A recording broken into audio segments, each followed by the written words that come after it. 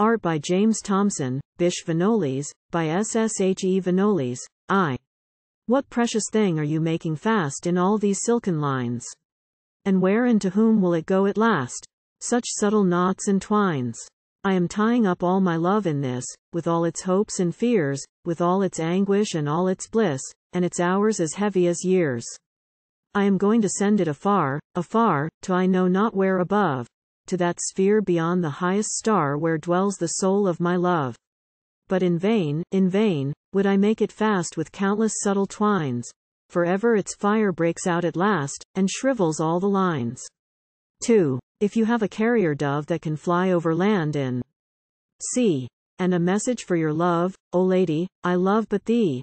Oh, and this dove will never stir but straight from her to you, and straight from you to her, as you know and she knows too. Will you first ensure, O sage, your dove that never tires with your message in a cage, though a cage of golden wires? Or will you fling your dove lovely, darling, without rest, over land and sea to my love, and fold your wings in her breast? 3. Singing is sweet, but be sure of this, lips only sing when they cannot kiss. Did he ever suspire a tender lay while her presence took his breath away? Had his fingers been able to toy with her hair, would they then have written the verses fair? Had she let his arm steal round her waist, would the lovely portrait yet be traced? Since he could not embrace it flushed and warm, he has carved in stone the perfect form. Who gives the fine report of the feast?